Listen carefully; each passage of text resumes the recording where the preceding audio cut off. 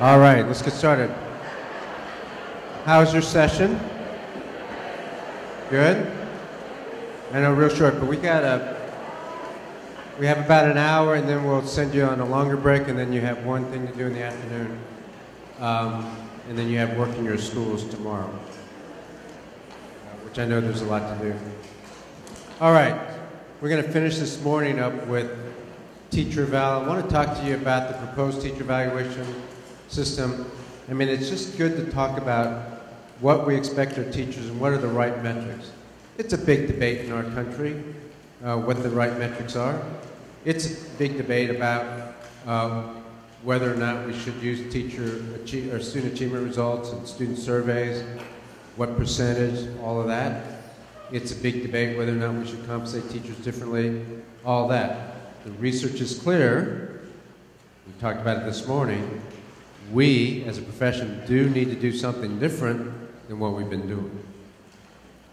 What it is, there is good research to guide us, and some of that you're going to see in a minute.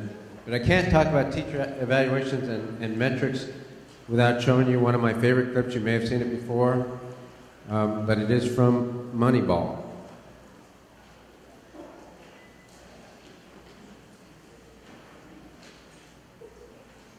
Try to determine the key line from this movie clip. I like guys like that. They got a little hair on their ass. He looks like a man of age, quite frankly. He's got a baseball body. Matty, who do you got? I like Geronimo. Yes. Okay. The guy's an athlete, big, fast, talented. Top of my list. Clean cut, good face. Yeah, good job. 5 tools guy. Good-looking ball player. Can he hit? Yeah, he's got a beautiful swing, right, Barry? The ball explodes off his bat. He throws the club head at the ball, and when he connects, he drives it. It pops off the bat. You can hear it all over the ballpark. A lot of pop coming off the bat. And it's effort. If he's a good hitter, why doesn't he hit good? He is a good hitter. Minor leaguer. He'll be ready. Yeah, so he's going to be a good hitter when we put him up against big league guys. Could be a great hitter. I don't think so. This kid needs some at bats. You give him 400 at bats, he's going to get better. He can play. He's hit everywhere along the line. It's one of our guys.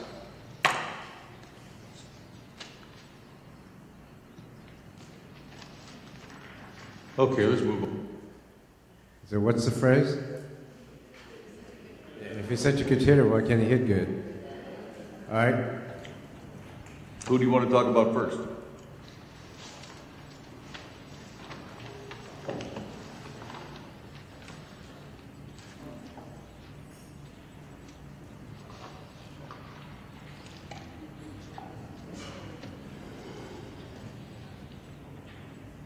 None of them. Billy, we got 38 home runs and 120 RBIs. Guys, we're still trying to replace Giambi. I told you we can't do it. We can't do it. Now, what we might be able to do is recreate him. Recreate him in the aggregate. The what? Giambi's on-base percentage was 477. Damon's on base, 324. And Almeida's was 291. Add that up and you get... Want me to speak?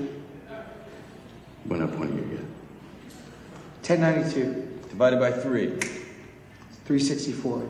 That's what we're looking for. Three ball players whose average OBP is...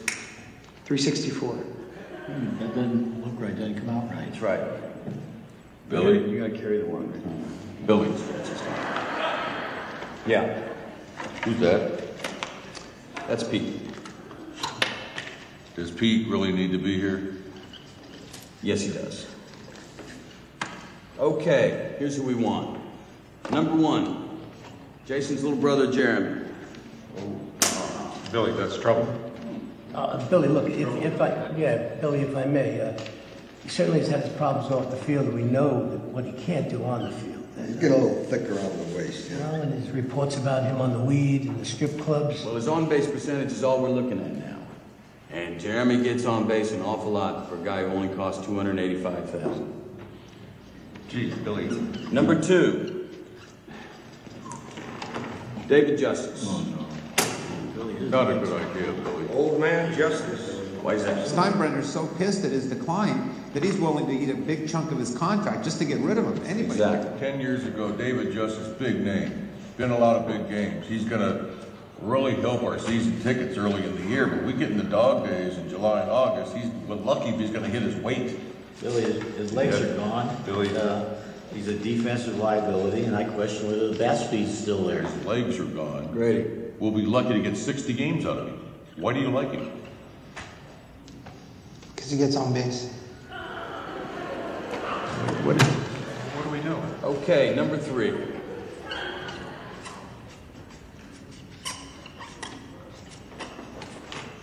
Scott Hatterberg. Who? Hatterberg. Exactly. Sounds like an Oakland A already.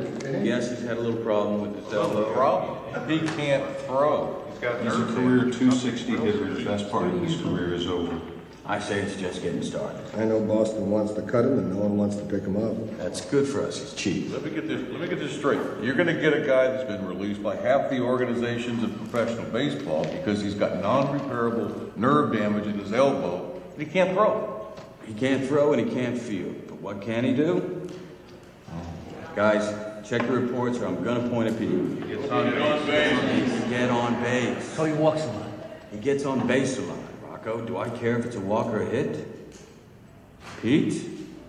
You do not. Well, they have 37 free agents that are better than those 3 guys. Wait a minute, let me get this straight. So, you're not going to bring in 1, but 3 defective players to replace Jim. Is that what I'm hearing? You're not buying into this Bill James bullshit, are you? This is the new direction of the Oakland A's. We are card counters at the blackjack table. And we're going to turn the odds on the casino. I don't see it. Seriously, guys, I think All right, that's a good film clip. More defective teachers is what we need. Lest you get that impression, talk to your neighbor. What do you get out of this clip? What do you get out of this clip?